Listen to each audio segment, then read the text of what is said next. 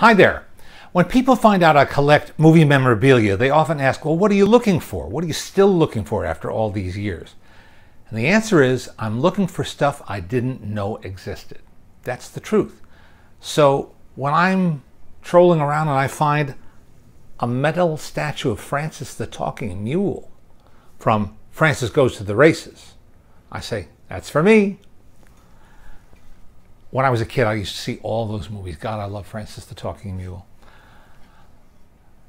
And when I see an ashtray, a heavy, I don't know if it's lead, I guess it's lead or brass, and it's been used, you can see that, not great condition, for Willie and Joe Up Front, which was a movie version of Bill Mauldin's famous World War II GI characters, starring Tom Mule and David Wayne.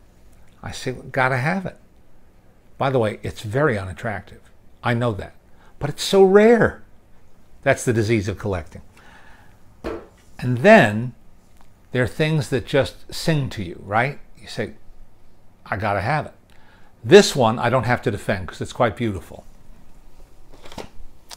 This is a plaster statue of Ava Gardner as she appeared in the Universal International release One Touch of Venus. Not a great movie. It was based on a show, a Broadway show, but they killed all the songs and killed much of the movie in the process. And it says Venus. There she is on the bottom there. It's not signed. Oh, it actually says One Touch if you turn it. One Touch of Venus. This is what Ava looked like in that movie, in her toga. So you can see they've actually done a lovely job here. Why did they make this? Why did they make any of these things? Let me be clear. These were not for sale. These were never offered to the public. I think what they were was a kind of a schmoozy gift for theater owners, back when movie studios cared about theater owners. Now they're just 6 people who own all the movie chains.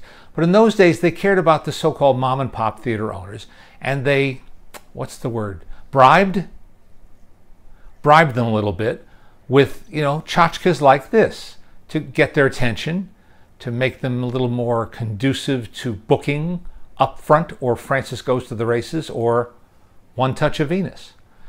Whatever the origins, I like them. I'm a collector and I like them.